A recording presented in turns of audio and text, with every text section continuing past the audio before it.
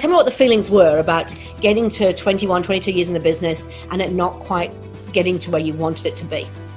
You get comfortable doing what you know, and sometimes I think every business owner needs a fresh pair of eyes to come in, to call them out on where they're not pushing themselves, to call you out on your excuses. We do this because we've always done this. I don't know many clients that we work with that have a system that has those foundational tools, so that if you do grow, and lots of companies are growing right now, but that you have the tools to grow the right way. So you don't get overwhelmed, you don't get speed wobbles, you don't start seeing complaints and mistakes. I feel like we've put the tools in place to be able to scale without speed wobbles.